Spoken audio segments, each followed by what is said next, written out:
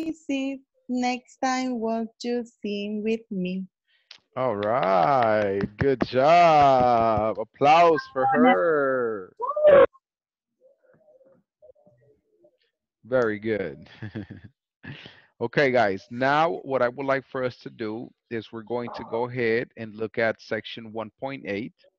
By the end of this class, you will learn how to form statements and questions using the verbs to be. Al final de esta clase, ustedes aprenderán cómo formar oraciones y preguntas usando el verbo to be, ser o estar.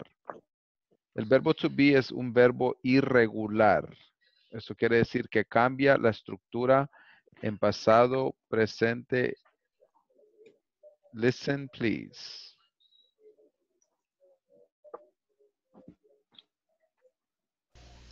Hi everyone. In this class you'll learn how to form statements and questions using the verb to be. Let's get started by looking at the image on your screen. I would like to start by explaining the verb to be which corresponds to each pronoun.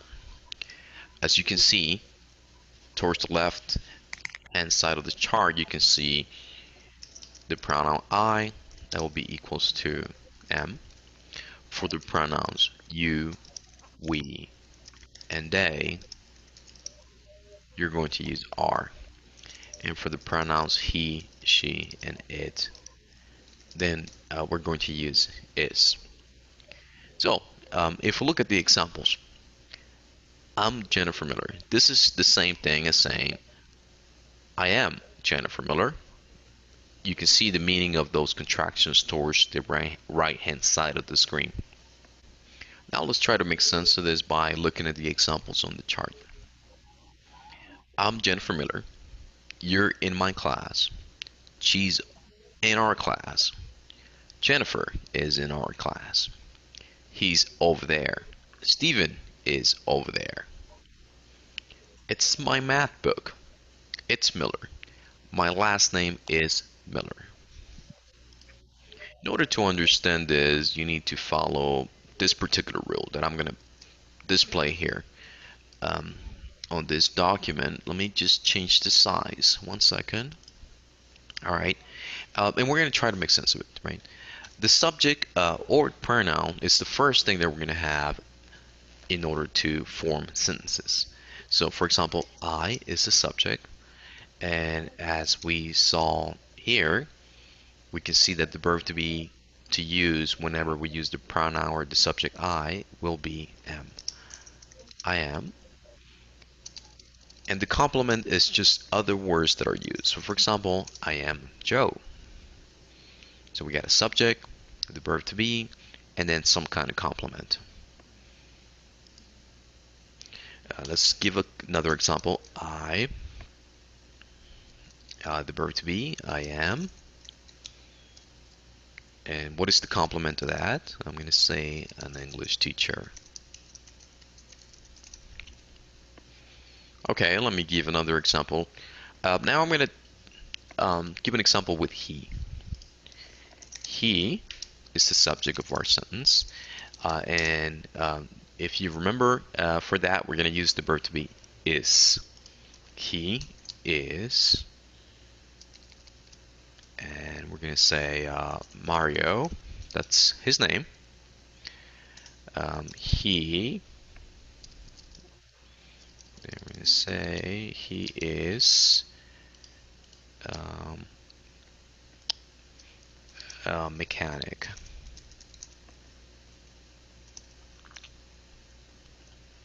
He is at work. Let me go ahead and give an example with the pronoun they. And they are my coworkers. Now let's learn how to form yes or no questions using the verb to be. Let's look at this example that you see here on this chart. Are you Stephen Carson? That's a question. The way you respond to that question is by saying yes I am or no, I'm not. Then there's one last question there. How are you? We're going to focus on forming this yes or no questions using the verb to be. As I explained previously, I've showed you how to form statements using the verb to be, where we use the subject, the verb to be, and the complement. What we're going to do next is we're going to follow something very similar, with the exception that we're going to form questions. So I'm going to copy this formula that I show you, and I'm going to paste it here because I want you to see the relation between the two.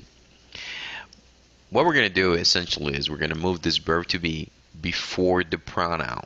Okay, so we're going to move this verb to be before the pronoun, and that's how you form questions. Ok, so en esta parte necesito que le pongamos ojo porque aquí es para hacer la oración. Everybody repeat. I am Joe. I am Joe. I am an English teacher. I am an English teacher. He is Mario. He He is is Mario. He is a mechanic. he He is is a mechanic. mechanic. He is at work. He He is is at work. They are my coworkers. They are They are my my coworkers. workers. Okay, so this is the affirmative statement. It's not a question. Estas no son preguntas, son oraciones. Ahora vamos a ver las oraciones, cómo formular las oraciones.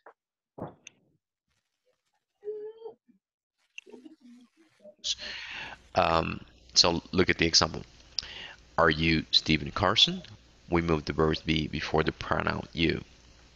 Okay, so our formula needs to change. Now, instead of the subject at the beginning, we're going to say that that's the verb to be at the beginning. And then we're going to say that that's the subject or the pronoun. Okay, and then it's going to follow some kind of complement. So we're going to take the same examples here and simply change the order. And that's basically how we form questions. So I'm going to copy this and I'm going to paste it here at the bottom. And as I mentioned, what we're going to do is we're going to change the verb to be to the beginning and we're going to put the pronoun there. So let's look at that. This one changes here.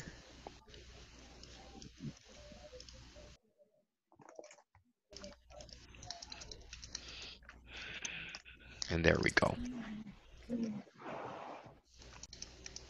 So the first question is, am I Joe?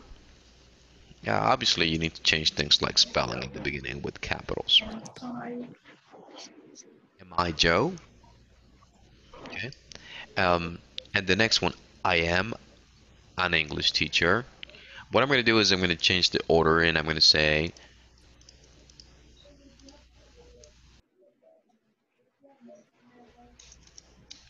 am I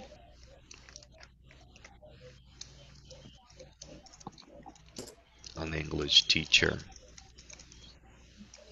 All right, and then we put a question mark at the end. So how would we form the next one?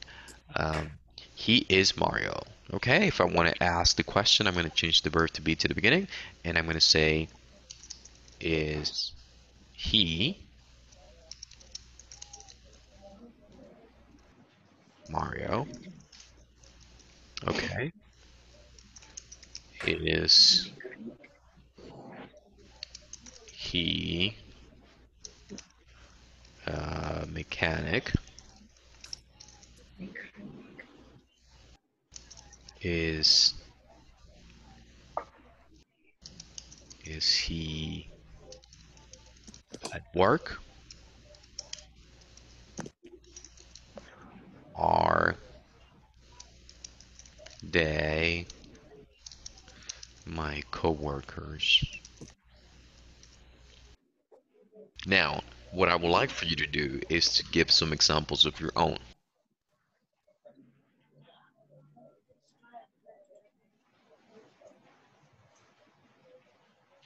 Now, what I would like for everybody to do at this moment is I want you to work in pairs and you're going to write 10 questions. You are going to write 10 questions here in the discussion forum with the response.